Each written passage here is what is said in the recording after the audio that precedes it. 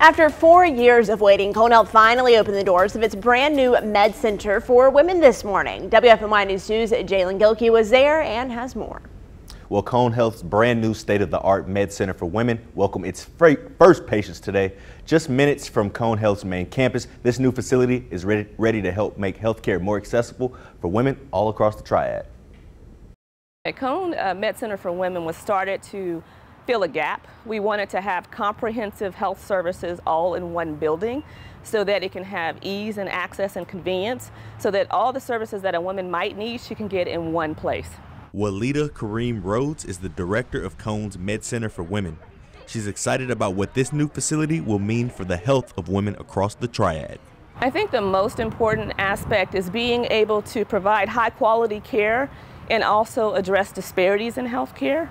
Those other things that impact a woman's health, like nutrition, transportation, housing, and how can we help provide wraparound services to address those. So how does this differ from Cone's Women's Hospital?